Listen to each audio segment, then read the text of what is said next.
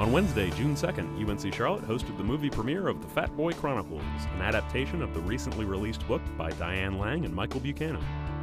Inspired by a true story, The Fat Boy Chronicles follows 14-year-old Jimmy as he enters his freshman year of high school and chronicles his struggle with bullying and obesity.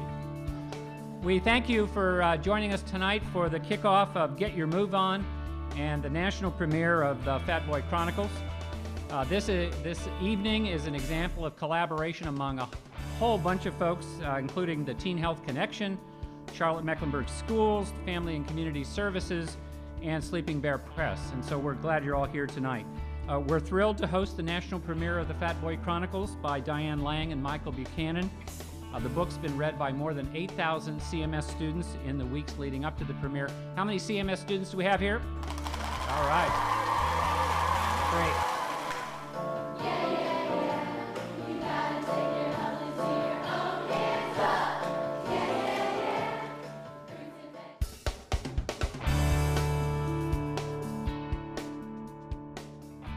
The sold-out premiere event was a collaboration between Charlotte-Mecklenburg Schools, Family and Community Services Parent University of Charlotte-Mecklenburg Schools, Teen Health Connection, a partner of Levine Children's Hospital, UNC Charlotte, and publisher Sleeping Bear Press.